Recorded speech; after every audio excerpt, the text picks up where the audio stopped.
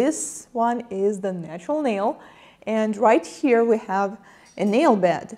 So this is the pink part that is usually pink color, and it's connected with the skin.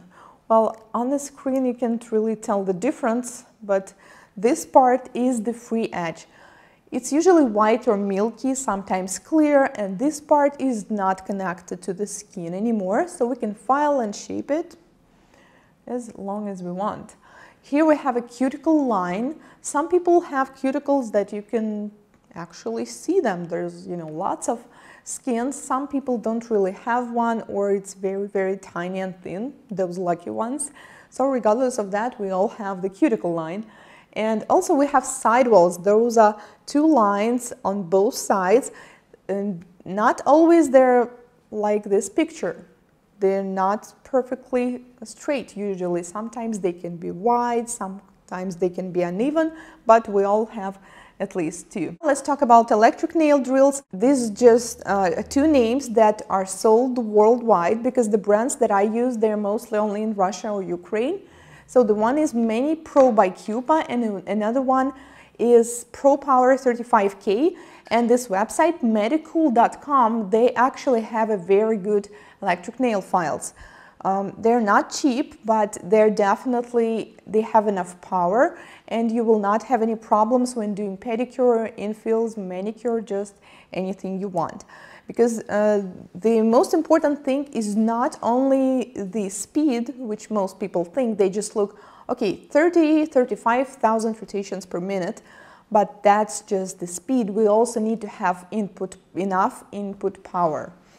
Besides, you need to have a forward and reverse mode in your drill bit, because for manicure, we could work only in one direction, but that's pretty tricky. We will need to move a lot, and some clients, their hands, they're not too flexible. So it is better if you have at least forward and reverse mode.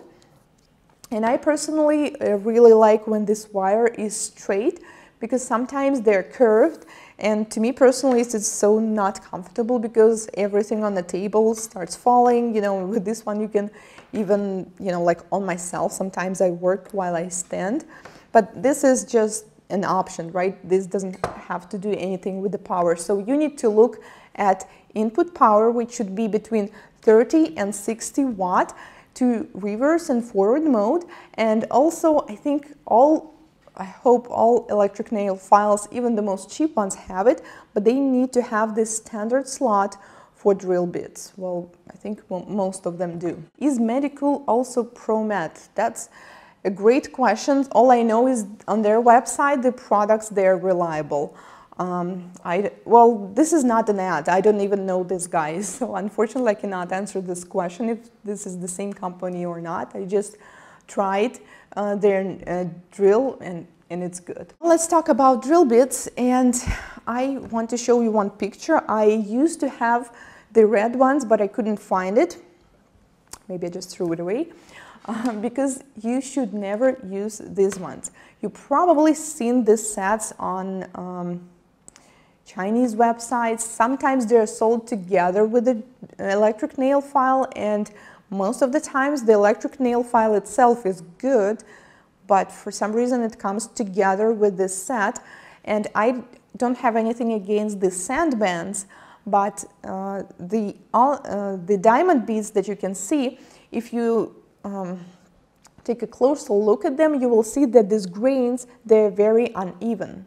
Some of them are small, some of them are big, meaning when you will try to file something, they will scratch the surface instead. So these ones are not good. Some of my students have had them for the live class. I tried them, and it's just not possible to do anything with them, no matter how hard you try. So good quality drill bits, if you take a look at them, they usually have the relatively same size of the grains.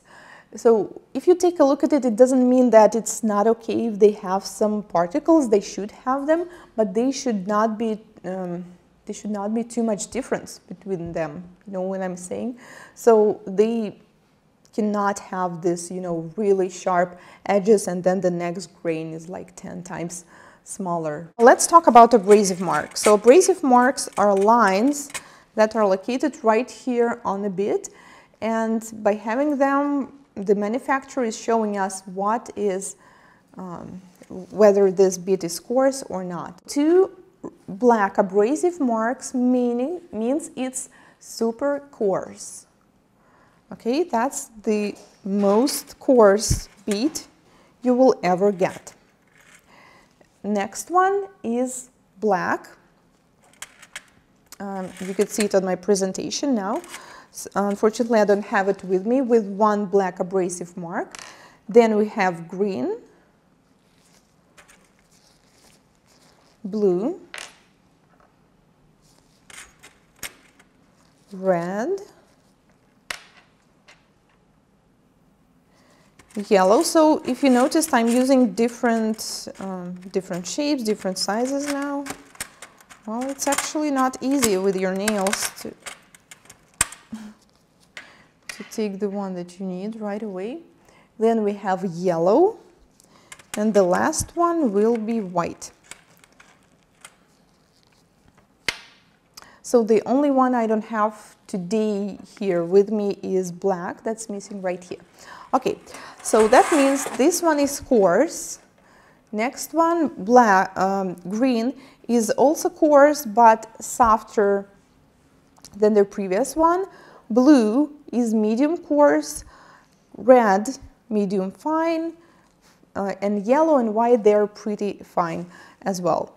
So if you will ever buy, let's say, red abrasive mark and blue abrasive mark by different manufacturers, you just will know that this one is softer, this one is more coarse. But sometimes it happens that you buy blue from one manufacturer and then you buy another blue bead from somebody else.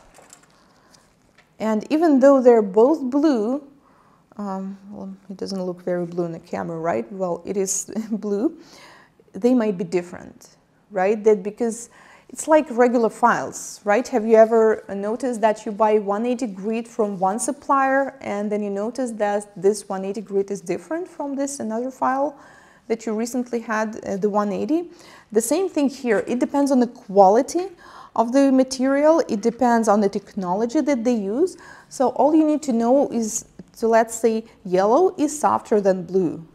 White is softer than green, right? So they always come from soft to coarse. They come in this direction and that's it. But within different brands, they also may differ. What kind of materials do suppliers use to create drill bits?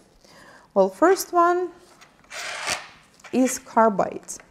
Carbide bits, they always have flutes on them. So basically they work like peelers.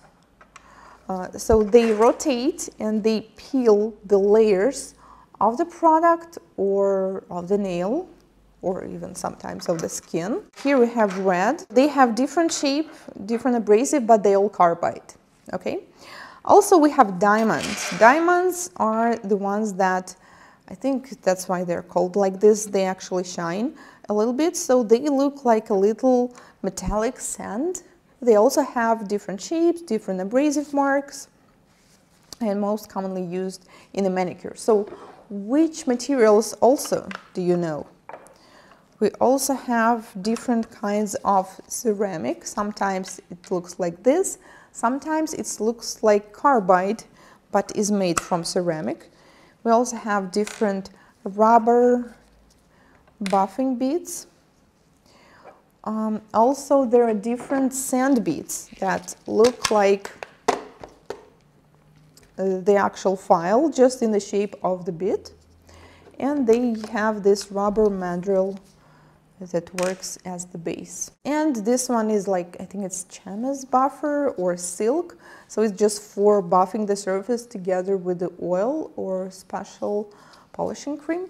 So we have many different kinds, sizes and shapes, but all you need to know for now is what kind of materials can you safely use to do manicure. And word manicure means sometimes we just call anything whatever is done to our nails is manicure.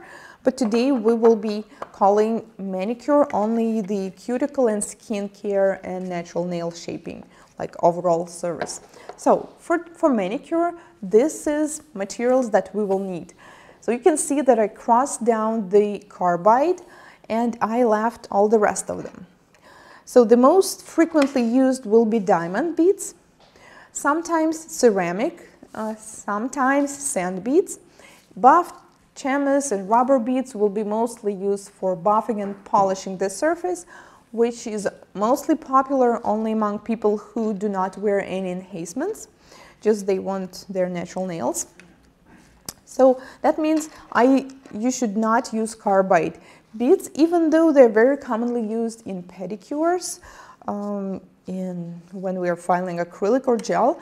And I know that some people still use them, and I've seen it as well, but my personal opinion is that in some cases, let's say men's manicure or hyperkeratosis, sometimes we could use them, but you need to have a really good qualification for that. You really need to understand what you're doing. Like, for instance, I do not use this. I do not do it because I don't have any medical background, so I only use diamond beads for the manicure itself, and sometimes ceramic and sand beads as well. Do you prefer diamond or ceramic beads? Well, it depends. There's no such thing for this one, like prefer. It depends on what I'm going to do, because ceramic, they're mostly soft. So if I'm working with sensitive skin, with very thin skin or hyperhidrosis, like excessive moisture skin, I use ceramic for cuticles and diamond beads for the rest. But like 80% of the beads I use for manicure are diamonds. But sometimes I also use ceramic and sand bands because for some cases we need to use them.